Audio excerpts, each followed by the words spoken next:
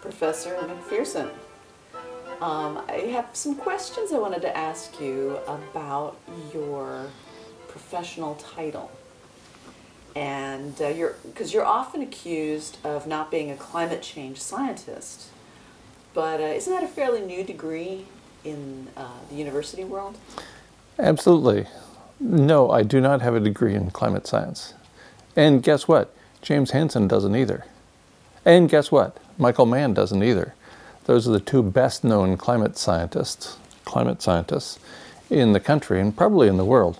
From their own CVs, which you can find online, James Hansen's degrees, all of which come from the University of Iowa, are a Bachelor of Arts, Physics and Mathematics, Master of Science in Astronomy, and a PhD in Physics. None of those, you'll notice, is climate science. Michael Mann's degrees from University of California, Berkeley, and AB in Applied Math and Physics. From Yale, where he got his master's and PhD, master's in physics and PhD in geology and geophysics. None of those say climate science. In fact, when I left active service at the University of Arizona in 2008, the University of Arizona, which is one of the leading universities in terms of climate change research, they had recently agreed to a PhD minor in climate science. That's it. So there's no degree, there's no major you can get at any level at that time. I don't know if they've changed that. I doubt if they have. But at the time, they had a PhD minor in climate science. So my degrees, I have a bachelor's degree in forestry, forest science specifically, that's a Bachelor of Science degree at the University of Idaho.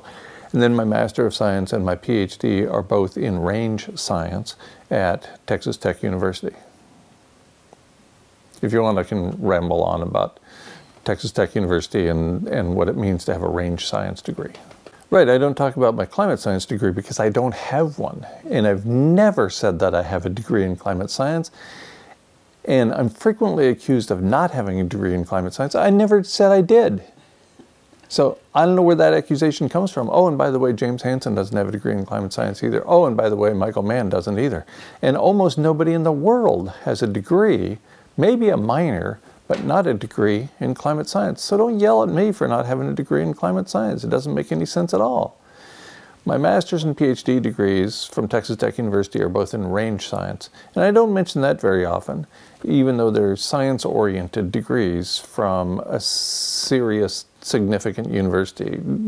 One of people's favorite climate scientists to turn to is Katharine Hayhoe, who is at Texas Tech University. Anyway, I don't talk about my range science degrees very often because most people don't know what that is. They think that it comes about from spending a lot of time in the kitchen, working on the range. No, that's not it. Or they think I must know a lot about livestock. And in fact, I didn't study much about livestock when I was working on my master's or PhD.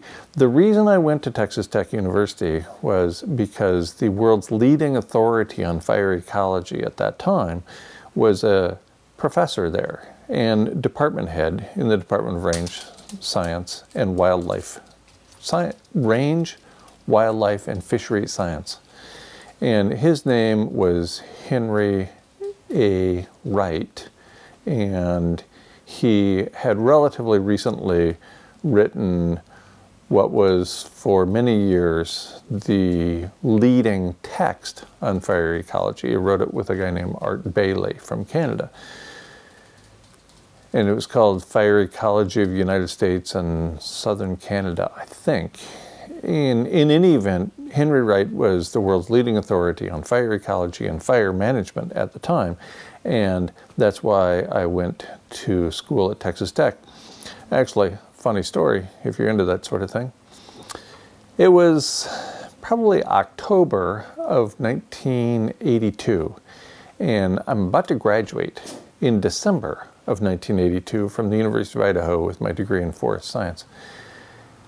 And it occurs to me that since the Reagan administration had been in office for a couple of years, that there was no chance I was going to get a job as a forester. In fact, the Federal Register was closed for forestry. You couldn't even apply for a federal job as forester in the federal government in the United States. So I'm thinking, yes, I was really that delayed in thinking about my future. I'm walking down the hall, it's probably October, I'm going to graduate in December, and I'm thinking to myself, wonder if I should go to graduate school.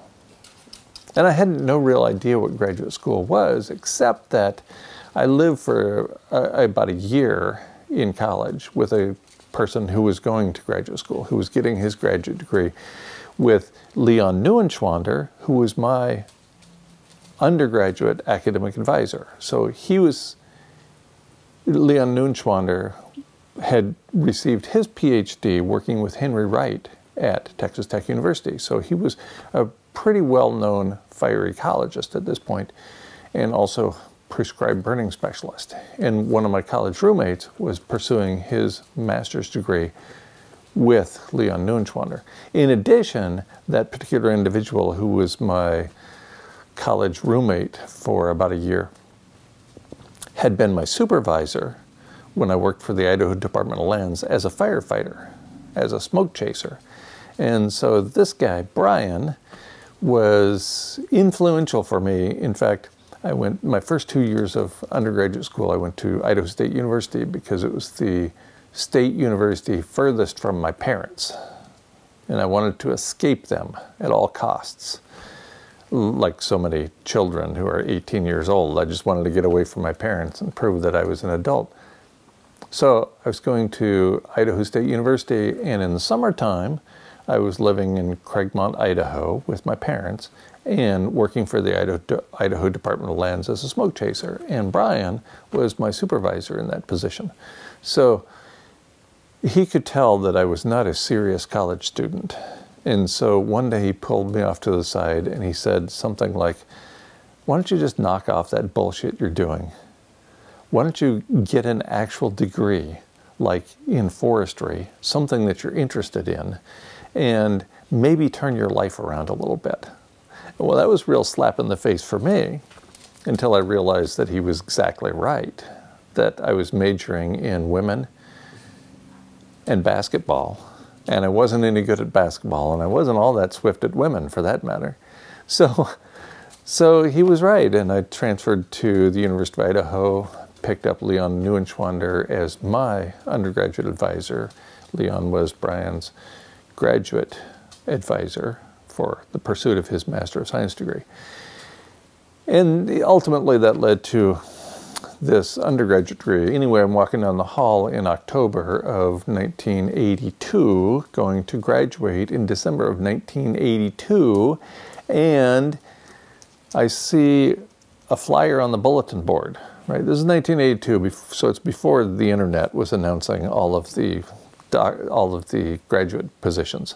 And it was for work on fire ecology at Northern Arizona University. And so I took it off the board so that nobody else would see it. So I knew how to get rid of the competition. And I took it into Leon Neuenschwander and I said, Leon, I think I want to go to graduate school. You know, having thought about it now for 5 minutes, I decided that was the thing to do. And he says, well, all right, but don't go to NAU because that's not a very good school. And it wasn't a major research university. So he said, why don't I just give Henry a call and see if he's taking any students? Well, I was beside myself because Henry Wright at the time was a god amongst us undergraduate students who were studying fire ecology. This is somebody who only appears in books and short films and that kind of thing. So this is a big deal that Leon was calling Henry Wright. So I sat there at his desk while he made the phone call, and he said, Henry, do you need any more graduate students? Because I have a good one for you right here. And so I talked to Henry Wright on the phone for about 10 minutes, and that's when and how I committed to getting graduate degrees at Texas Tech. And Henry made it perfectly clear that he was interested only in students for the long term. He didn't want somebody who's going to get a master's degree and then move on to another university. Later, I realized that probably would have been the better route for me, and that's what I recommend for most students, in fact. But I committed to a master's and PhD because once Henry found a good student, he wanted to keep him around for a while because it was the students who really ran the prescribed fire program at Texas Tech, where we were lighting prescribed fires up to 20,000 acres in size. That's a lot. If you're measuring that in hectares, that's a lot. Can't do the math in my head anymore. In any event, so I talked to Henry on the phone. I committed to getting a master's and PhD, and I drove down there that January to start my graduate career. When I arrived at the University of Georgia, I was in the Institute for Ecology. That's the building I was in because that's a building my supervisor, Susan Power Bratton, was in. She had received her PhD working with renowned plant community ecologist Robert Whitaker, and right down the hall from me was a guy named Eugene Odom, one of the premier ecologists of the time. And he was pretty old at that time, but he was still coming into work every day, and I had a couple of occasions to chat with him, sit down and chat with him in his office for a half an hour or an hour. And at the time, this is the kind of thing that would send shivers down the spine of anybody who'd been studying ecology in graduate school for any length of time. So that was pretty exciting for me. So it's pretty interesting. I was reading John McPhee's book, Encounters with the Archdruid, when I was in the process of wrapping up my PhD. Encounters with the Archdruid is comprised of 3 stories. I read it a long time ago, so I might get some of the details wrong. One of the 3 stories, and also one of the 3 chapters, was called A River, and it describes the Archdruid, David Brower, riding down the Colorado River in a raft with Floyd Dominy. And as I recall, Floyd Dominy at the time was the head of the Bureau of Reclamation, which we affectionately referred to as the Bureau of Wreck the Nation, but it's Bureau of Reclamation.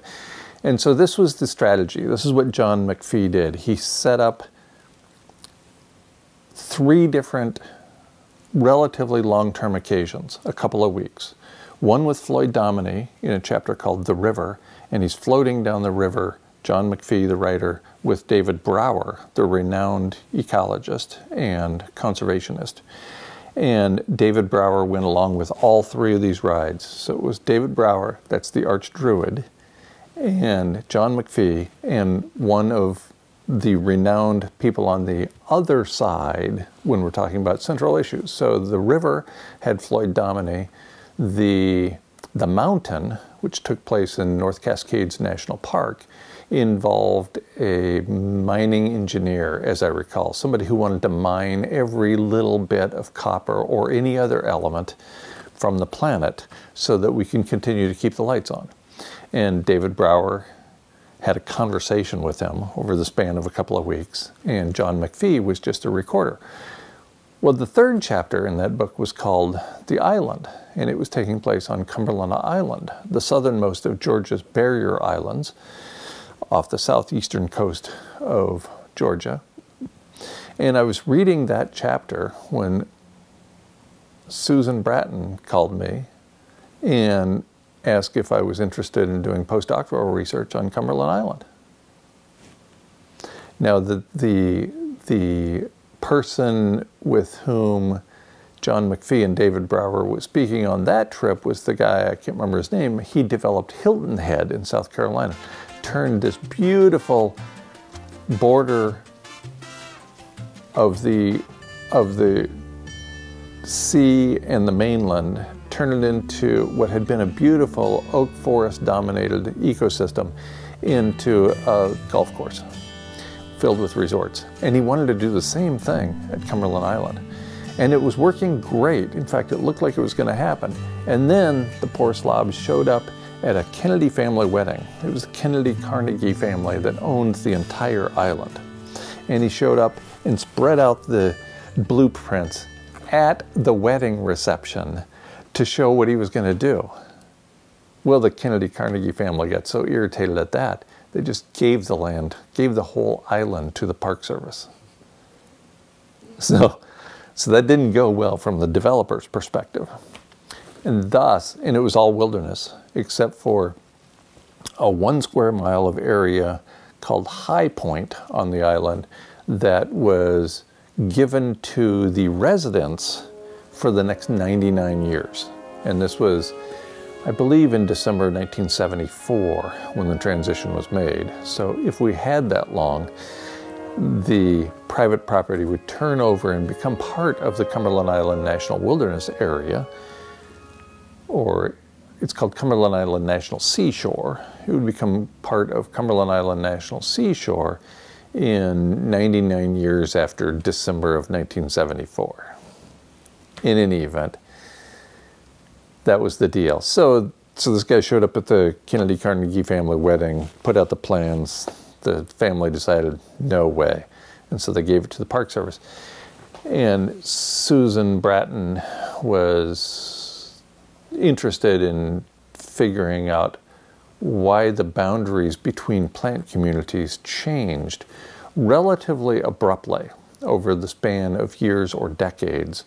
And so that was my mission, was to do my postdoctoral research trying to figure that out. And I came up with a pretty good story about it that led to a couple of publications. But that's not the story for today.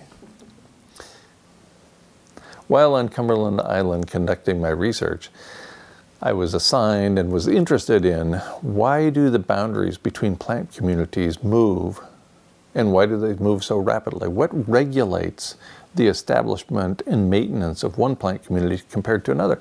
So I decided the relevant plant communities to work on, the boundaries between them, were oak forests. So there's this live oak forest there, dominated by Quercus virginianus, which is a scientific name, with Spanish moss hanging off of these beautiful large trees. And in some places, there was a relatively sharp boundary between the oak forest here and the freshwater marsh here. So freshwater marsh, notice this is a barrier island, so it's out in the ocean, out in the Atlantic Ocean. But there was this lens of fresh water that provided drinking water for the people who live there, and also habitat for freshwater organisms. Anyway, the boundary between the oak trees here and the marsh, the freshwater marsh here, was relatively facile. It would move over relatively short periods of time, as indicated by remote photography, airborne photographs taken on at relatively short intervals. Now, there was also this plant community called scrub, dominated by ericaceous plants. And that's very similar to ericaceous, meaning in the Ericaceae family. And that's a plant community that you can find in places like chaparral, California chaparral or Arizona chaparral. And in Europe, they call it by another name that I forget now, but in a relatively large-scale sense, there is this scrub plant community that is dominated by a bunch of woody plants that don't get to tree height. In any event, the boundary between the oak trees, the tall, statuesque oak trees, and the scrub, as we called it, was also relatively dynamic. Why could that be? Now, Susan contacted me because of two reasons. She thought I had expertise in fire ecology, which I did, because that's why I went to graduate school. And because I was getting a degree in range science, she assumed I had an understanding of grazing, whether it's livestock grazing or other animals grazing, invertebrates for that matter. It doesn't really matter. She just thought that factor, the livestock, probably was contributing to the movement of these boundaries between plant communities at a relatively short period of time. So I did a bunch of research, a bunch of historical research, looking at aerial photographs, looking at changes in water depth over time, and concluded, without doing an experiment, without having the ability to do an experiment, because we just didn't have time to actually identify this as the causal factor, I determined that probably the story could be explained by relatively large-scale short-term and long-term weather patterns, most notably precipitation. So this freshwater lens that was under this island, under the surface of this island, if it came up a little bit from a series of wet years, then that would favor the marshes, and the abundant number of oak trees that died coincident with that increase in precipitation indicates that the oak trees were not well adapted. They were suffering from physiological drought or not getting enough oxygen to their roots. So that probably explained why the oak trees were dying. And it was a similar story with the boundary between the oak trees and the scrub. The scrub was better adapted to rapidly altering groundwater conditions than the oak trees were. So that's the short version of that story, which, as I think about it, wasn't very short. But anyway, Susan Bratton at the time was in the process of transitioning from a professor in plant ecology and more generally a professor and cooperative park studies unit leader in ecology, very generally stated, because she supervised postdocs and graduate students and worked with faculty who were studying animals as well as plants. She was in the process of transitioning to a religious studies professor position, and that's what she does now. She had been reading multiple versions of the Bible, the Christian Bible, in its various forms, and she was also she would be considered a very spiritual person. And so she was in the process of making this transition. It was shortly after I received my postdoctoral status with her that she went on to become a professor of religious studies, and I suspect she's still doing that work. Anyway, I didn't last very long in the postdoc because I was offered a professor position. So I went to Texas A&M University as a visiting assistant professor. It was a 2-year position with potential, if I served well enough, to turn into another 2 years. So visiting assistant professor, and it had a relatively large teaching load. That large teaching load was pivotal for me.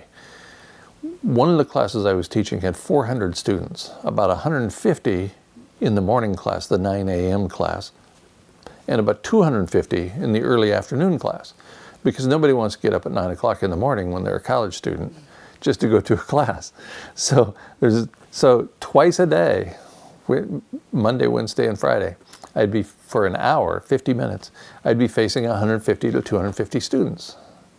And there was this unspoken rule at Texas A&M University that you pick up the daily campus newspaper on the way into class, and if the professor is not holding your interest, you just pick it up and start reading. And there are a few things that provide more motivation to capture the attention of your students than staring up at 150 newspapers. So that's when I learned to become, that's when I would learn to develop my act in stand-up tragedy. Because what I was telling with respect to environmental stories was tragedy. So I received my PhD in 1987, went in late 1987 to the University of Georgia and spent most of my time there actually on Cumberland Island. Drive 6 hours down to the coast, spend 2 or 3 weeks on Cumberland Island collecting data, collecting samples, drive back up, spend a week or so analyzing the data collected to this point. And then in spring of 1988, was offered the position at Texas A&M University. It's pretty interesting because as I was wrapping up my PhD research, I thought, I really want a job that is either working for the federal government or for the university as a professor. And I'll take that job anywhere in the United States except the South. I had this aversion to the South that was rooted in prejudice because I'd never spent any significant amount of time there. And so then what happens? I do my postdoctoral research in what almost anybody would consider the Deep South, Athens, Georgia, and Cumberland Island in extreme southeastern Georgia. And as I'm there, I'm thinking, okay, I need to be more specific. The South isn't so bad after all. At this point, I'm willing to take any professor position as long as it's not at Texas A&M University. Because I'd received my master's and PhD degrees at Texas Tech. Texas A&M was the big rival. So I didn't want to go there. I just had this deeply seated, unfounded hatred of Texas A&M University. And so, of course, that's where I was offered the faculty position, my first professorial position. So, wrapped up the postdoc position in spring of '88, went to College Station and Texas A&M University in late 1988, August probably, to prepare for the semester, and then spent the fall of 1988, spring of 1989 working there, and then as of May 1st, 1989, began working at Tucson, Arizona, at the University of Arizona in my first tenure track position. So one academic year in this visiting assistant professor position. Before that, a few months, maybe 8 or 9 months altogether, working on postdoc. And before that, the PhD and master's that I wrapped up in 4 years, 4.5 years altogether for both of those degrees. So then I started May 1st, 1989 at the University of Arizona and stayed there for 20 years with various disruptions along the way. So I left active service on the campus of the University of Arizona May 1st, 2009. And I chose that day specifically because just in the rest of the world, with the glaring exception of the United States, May 1st is the day we honor and celebrate workers. 20 years at the University of Arizona. So to circle back, I'm not a climate scientist. I call myself a conservation biologist because from the time I started working on my master's degree at Texas Tech University and all the way through that master's degree and my postdoc and my time at Texas A&M and my time at the University of Arizona, I was interested in conservation biology. Now there was no degree and really no existence academically of conservation biology in 1987 when I received my degree at Texas Tech University, my PhD degree. In fact, it was 1987 that the Society for Conservation Biology was established. And I believe it was 1989 when they published their first journal called Conservation Biology. So I didn't know about the existence of a formal organization because there wasn't one of any significance. So I didn't call myself a conservation biologist when I graduated with my PhD degree from Texas Tech University. However, at the time, the Range, Wildlife, and Fisheries Science Department at the Texas Tech University had this really interesting mix of people from all over the world. There were graduate students from Africa. There were graduate students, there was some sort of pipeline that went from the University of Wisconsin-Stevens Point straight to Texas Tech University. So I worked with all these interesting characters from all over the world. And there was a significant influence of the Nature Conservancy at the time as well. And one of my best friends, who I spent many, many thousands of hours in the field with, was a guy named Jeff, who worked for the Nature Conservancy before going back to get his master's degree. And then he worked for the Nature Conservancy afterward too, and I suspect he's still working for the Nature Conservancy somewhere in Texas. Although he's from Wisconsin when he came to Texas.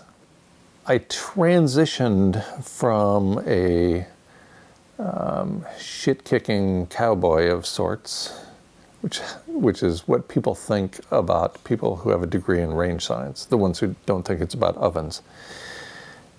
I transitioned from that point, and really the whole time I was interested in considerably more than raising red meat for the populace. I never focused on the animal side of the story. I was always focused on plant community ecology.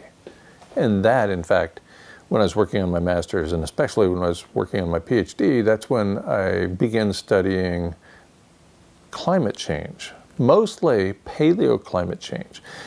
Why was there this sudden eruption of ponderosa pine in about 1920 in the southwestern United States? Why was that? So I got to looking at that and matching up large-scale plant ecology patterns, plant community patterns, with paleoclimatic factors. And that came heavily into play, as I indicated, when I was working on my postdoctoral research on Cumberland Island. It's all about the precipitation, or at least it seemed to be. I became interested in the linkage between climate factors, especially in the past, and what's going on with plant communities right now today. So I began digging into the historical precipitation and temperature records, which in this country go back many, many decades. And so that played an important role in my postdoctoral research at the University of Georgia as well.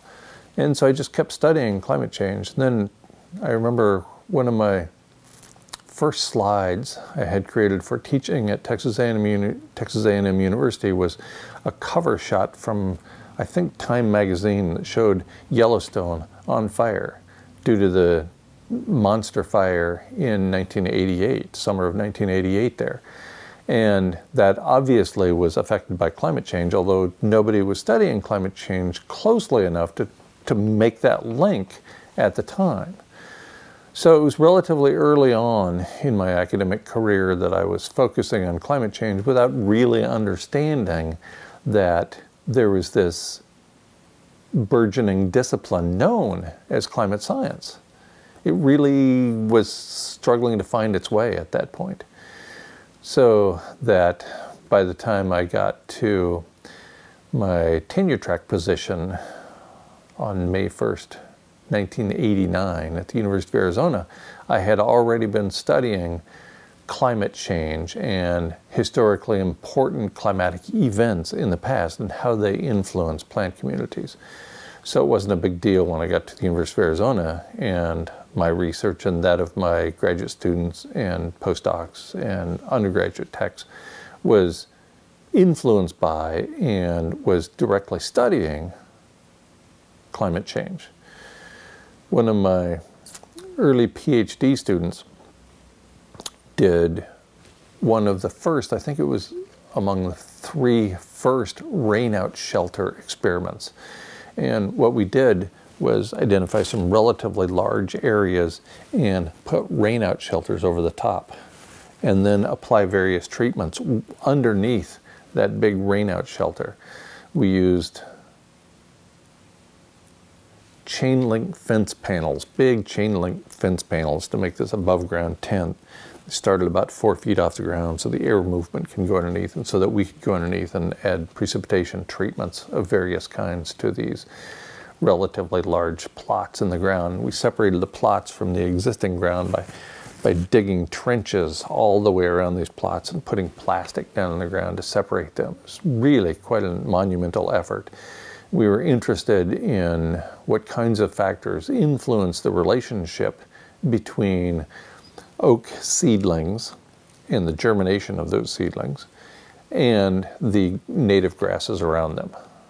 That was early on in my research at the University of Arizona, and ultimately led to a book published by the University of Arizona Press with that same graduate student, the two of us editing. That book came out in 2003, so we were working on it throughout 2002, soliciting people to write the chapters, putting together those chapters in some sort of meaningful order, interacting with the chapter authors to make sure that there were links between the chapters. And that led to the publication of this book on climate change in 2003. So that book that I worked on with this graduate student of mine came to be known as Changing Precipitation Regimes and Terrestrial Ecosystems, a North American Perspective. Yes, I know you can read it as well as I can. It was edited by my PhD student, Jake Weltzine, and I, and it had chapters including some introductory stuff, and then the interface between precipitation and vegetation, the importance of soils in arid and semi-arid environments. So we're interested in soils, in soil-plant relations, responses of woody plants to heterogeneity of soil water in arid and semi-arid environments. So again, soil, water, plant interactions were key here. The importance of precipitation, seasonality in controlling vegetation distribution. And this chapter was contributed by a guy named Ron Nielsen, who at the time was the renowned modeler, among the best known modelers in the world, for what future climates were going to look like, and as a result, what future vegetation patterns would look like. Approaches and techniques of rainfall manipulation. So we tracked down everybody who was doing the kind of work that Jake and I were doing with rainout shelters, altering the precipitation. We tracked down the other people who were doing research on that as well, and had them write chapters. Ecological consequences of drought and grazing on grasslands of the northern Great Plains, and rainfall timing, soil moisture dynamics, plant responses, response of eastern deciduous forest to precipitation change, and so on. And Jake Weltzine and Jake went on to become a well-known professor and first director of the National Phenology Network of the United States. Another student who I advised is currently the director of the National Phenology Network. In any event, so I worked with these people who went on to do good things, and that book was, in editing that book and reading through all the chapters, it was then that I came to the conclusion that we're done. So by 1983, as a result of putting together all this work and reading all these different perspectives, that's when I concluded, but could not say, absolutely could not say to anybody that climate change was going to destroy habitat for humans on the planet in the not too distant future. And at that time I thought we wouldn't make it until 2030. There's no single bit of evidence pointing to that. There's no significant overall study that says that's what's going to happen. Certainly not in 2003. But that's the conclusion I reached. I couldn't speak about it without fear of getting my career chopped off. I mean, my head chopped off. And so I didn't. By 1983, as a result of putting together all this work and reading all these different perspectives, that's when I concluded, but could not say, absolutely could not say to anybody that climate change was going to destroy habitat for humans on the planet in the not too distant future. And at that time I thought we wouldn't make it until 2030. There's no single bit of evidence pointing to that. There's no significant overall study that says that's what's going to happen. Certainly not in 2003. But that's the conclusion I reached. I couldn't speak about it without fear of getting my career chopped off. I mean, my head chopped off. And so I didn't until 2007. And then I started talking about it more openly, and that didn't go well. And that ultimately led to my departing the University of Arizona voluntarily, by the way, in 2009, May 1st, 2009. So that's the story so far. After I left the University of Arizona, I became better known for my work on abrupt, irreversible climate change. And because of that work on abrupt, irreversible climate change, I was deplatformed with a coordinated defamation campaign that almost certainly was rooted in the United States surveillance security network, we'll say. And that led to my being completely disappeared. It's about 5 years ago that defamation campaign peaked and made me persona non grata, unable to speak on tour since then or reach a significant number of people. It's interesting because years later, 2018 and 2019, the IPCC, one of the more conservative bodies in the history of the planet, one of the more political bodies operating under the auspices of being a scientific panel, concluded that climate change is abrupt and irreversible. And as nearly as I can tell, nobody working on behalf of the IPCC has been called a sexual predator and had their public life completely destroyed. I reached the conclusion a little bit sooner than they did. As Robert Heinlein, the science fiction writer from the United States, who wrote something like, being right too soon is socially inconvenient, something like that. And so I reached this conclusion, began speaking and writing about this conclusion that we had entered the arena of abrupt, irreversible climate change that threatened habitat for our species on this planet.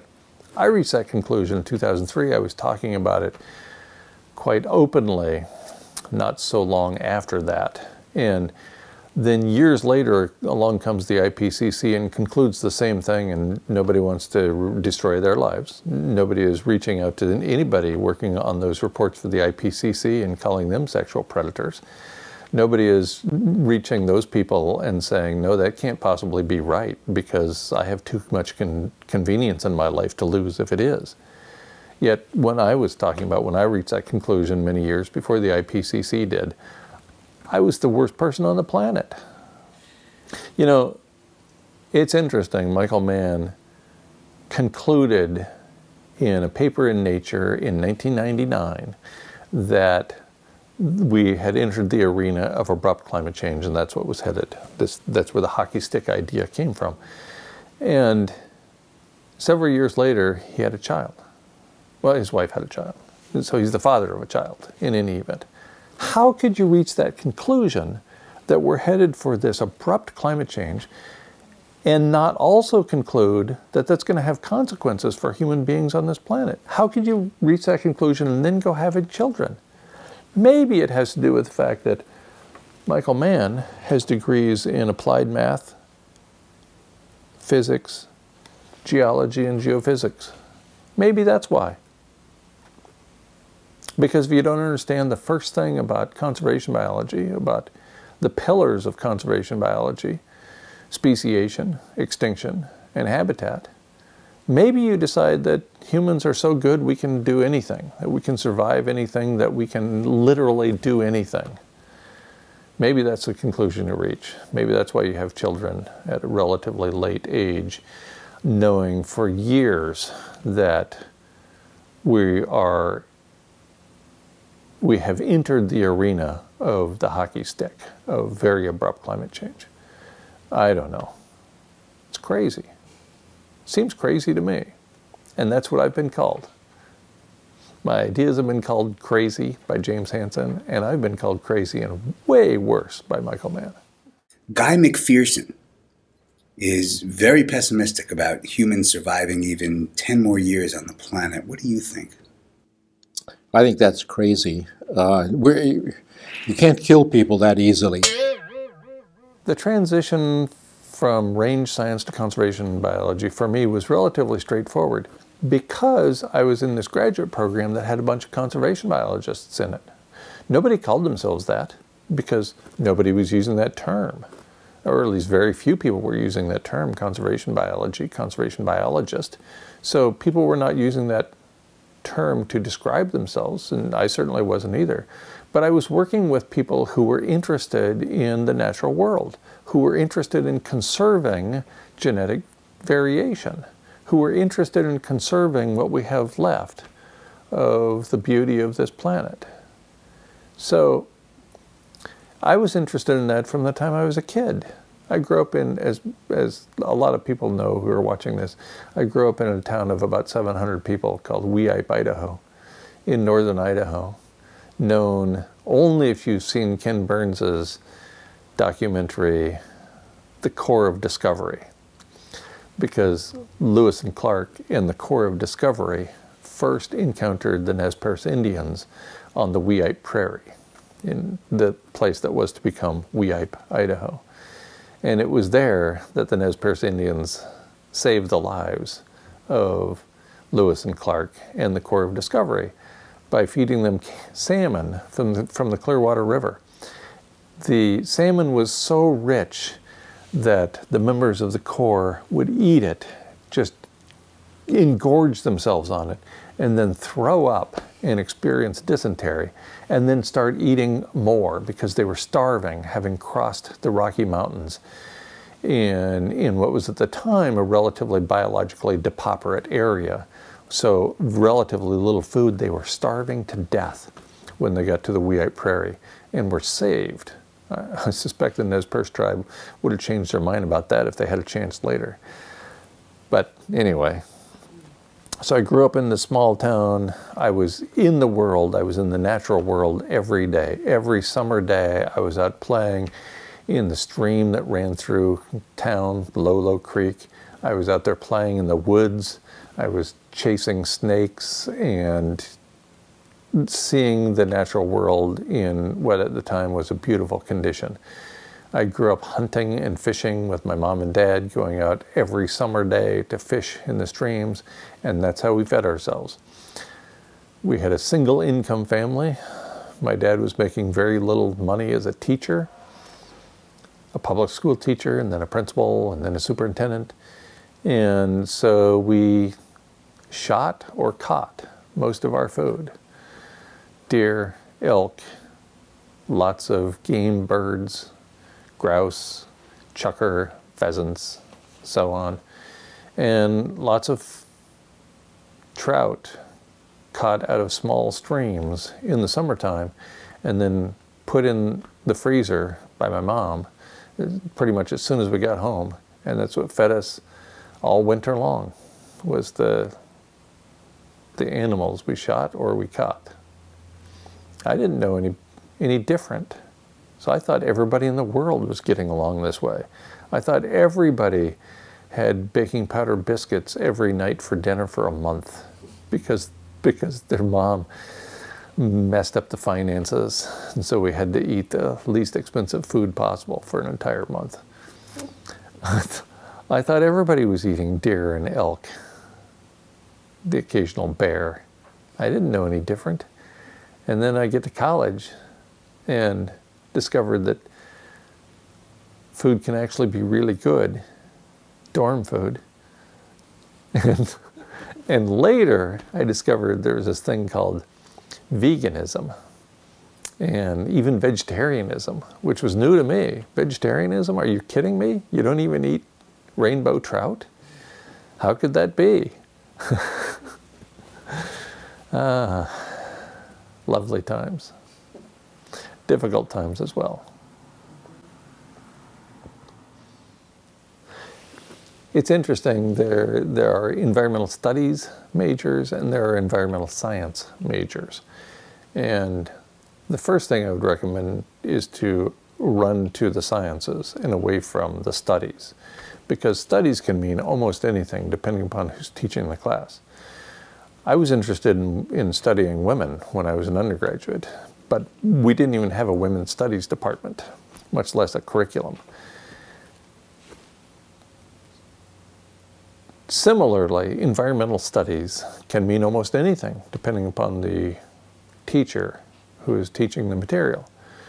That's why I would recommend pursuing sciences, because science is not just another way of viewing the world. Science conducted correctly leads to what is called reliable knowledge. And that reliable knowledge gives us an understanding of the universe and how it works. I can't imagine pursuing a degree today, having the opportunity to pursue a scientific, otherwise known as a rational approach, and not doing it. Instead, pursue something that sounds kind of the same, but is really very different. Environmental studies is not environmental science. If you're interested in a rational approach to understanding the world and the universe and the way the world and the universe work, then I would recommend pursuing a science degree of one kind or another. Environmental science, whatever. But most importantly, chuck all that aside for a minute. I would recommend doing what you love, pursuing what you love, whether it's in college or not. Because our time is short. Do what you love, do it well. In a culture of mediocrity, I would recommend the pursuit of excellence. Not because it will improve your material status in life, not because it will make you any money, but because it will allow you to live with integrity. And if there's anything more important than living with integrity, I haven't found it yet.